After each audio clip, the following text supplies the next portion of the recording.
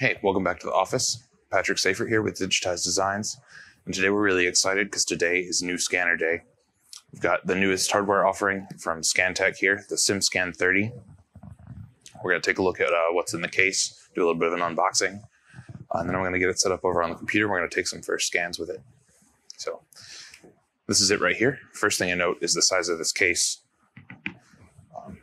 Compared to the Axe B11's case here, so probably about half the size, I would say.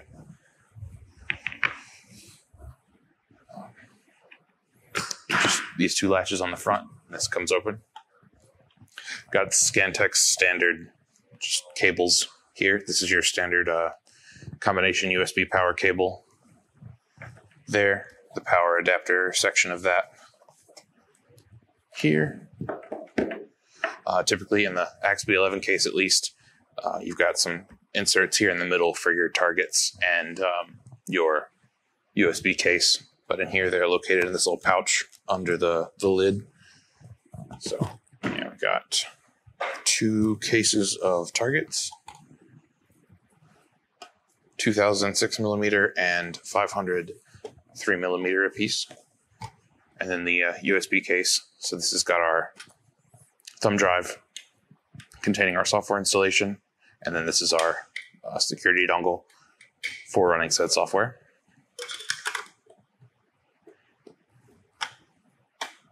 And lastly, we've got the device itself. So, pretty small. It's the first thing I'd note about it. In fact, let me grab the Axe B11 to give you a comparison. You can see it's about half the size of the Axe, but it looks kind of a similar layout. We've got Scantech standard arrangement of optics on the front, your cameras and projectors and everything. There's a smaller scale on the SimScan, but should actually prove to be an advantage. This thing should be a lot more agile at getting into tight spaces and seeing into holes a little bit better when scanning. Controls layout are really similar, still 4 buttons, same kind of layout on the back here. With the Axe, you kind of grip them, reach those with your thumb, whereas the SimScan, it looks like you're intended to hit those with your pointer while you're scanning. Also got this lanyard here on the SimScan. It's a little bit different grip style. This it's a little bit of a pistol grip here. This one's more of like a monkey handle with this lanyard style, which is interesting. I like it. It's got this a little lip on this plastic overmolded piece to give you something to hold on to, and then this lanyard gives you a little bit of holding it into your hand, so you're not having to grip super hard to hold onto it. I'm barely holding onto it. That lanyard's keeping it set pretty well in my hand, so pretty comfortable. Only other difference really is the USB power on the back of the Axe here. Those are moved to the bottom on the SimScan right here. So set that off to the side. There should be one last thing here in this case, the calibration board. So that's under this foam insert. Looks like you could pull it out of here, but honestly, this will probably be the easiest way to use it. We'll just pull this foam insert out, set it wherever we're going to want to calibrate, and then run through our calibration process like this. And then pack it back up, just like that. So specification-wise, this should be similar to the K-Scan Magic and the Axe B11 as far as accuracy. It does lack the onboard photogrammetry, which is one reason why it can be so small. But it's faster. It's 2 million points a second data acquisition rate,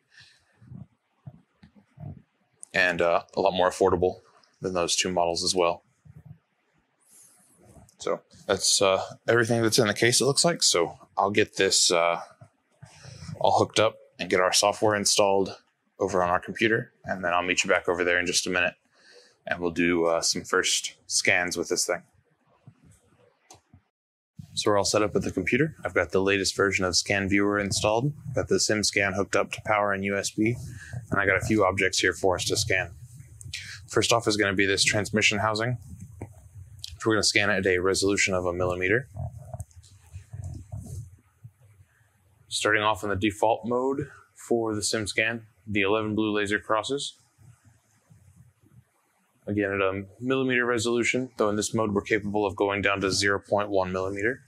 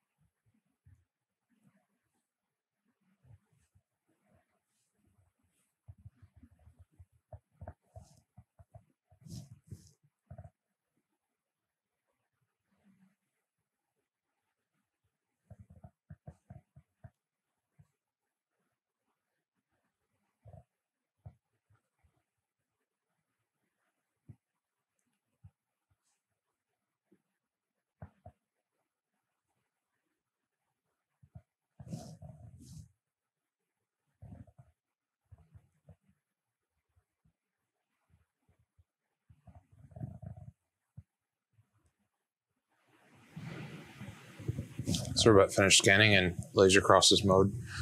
Really quick, I wanted to switch into ultrafine mode and show you how this thing can reach inside of this housing and do some scanning inside of this with how close you can get in that ultrafine mode. So we've already scanned this, but if there were some fine details back in here you wanted to reach, you're capable of fitting this in here and doing some scanning this close.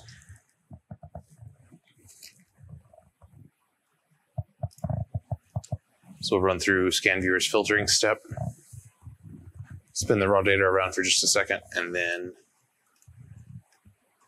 run wrap, and then look at the mesh really quick. So again, here's the raw data.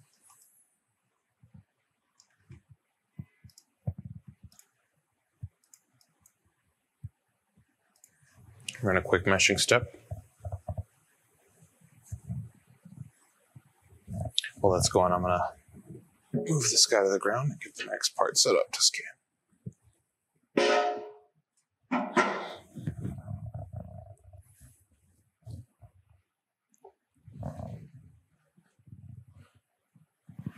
So there's our mesh.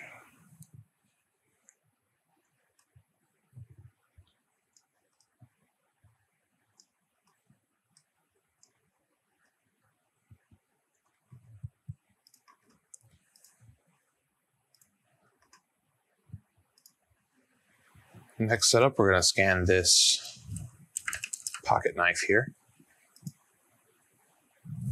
at a resolution of 0.15 millimeter, so exclusively in ultrafine mode.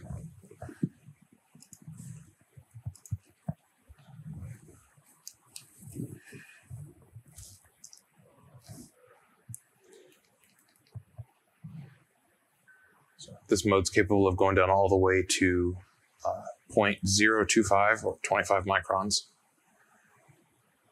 0.025 millimeter or 25 microns.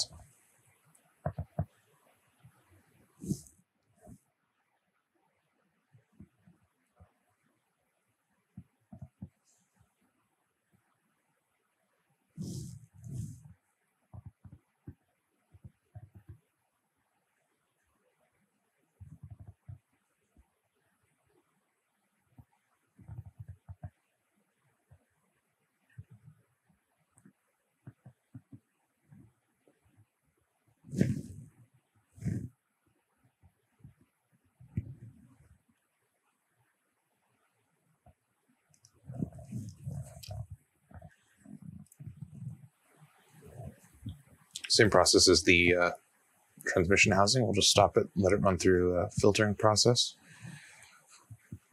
So really quick, I'll just lasso this little bit of noise that popped up.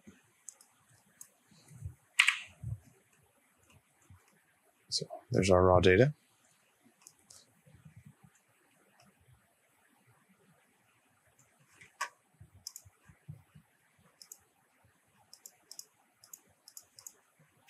We'll also mesh this quickly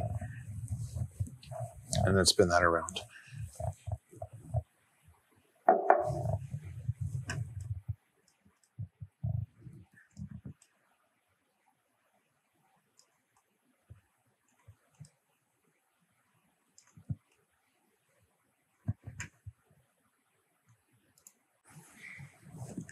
So the last thing we'll scan here is this exhaust tip, just to show you how the scanner performs on shiny surfaces. This being about some of the shiniest you can get polished chrome.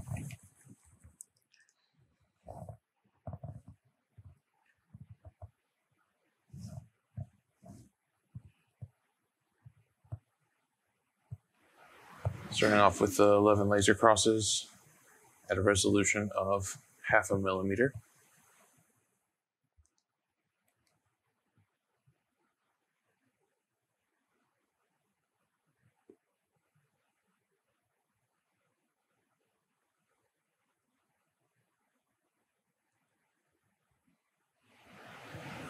Filled in all the way around the outside.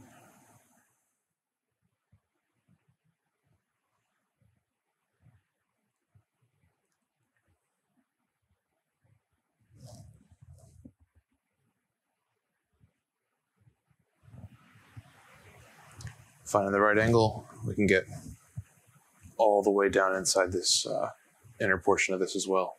Looks like we're getting a little noise, but that's expected with something that's shiny.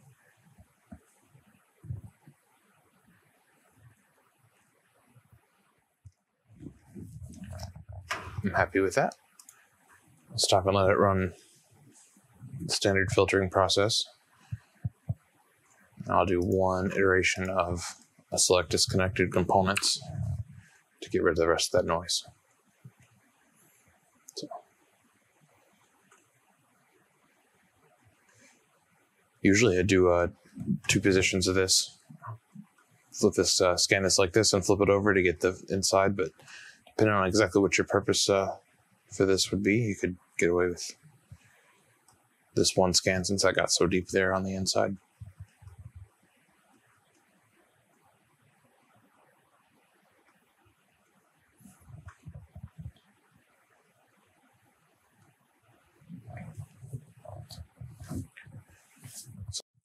That's all I've got for you today. So thanks for watching. Hope you enjoyed this first look at the SimScan. Any other questions or anything about the SimScan or any other 3D scanner? Feel free to reach out to us. But otherwise, thanks again for watching. Have a great day.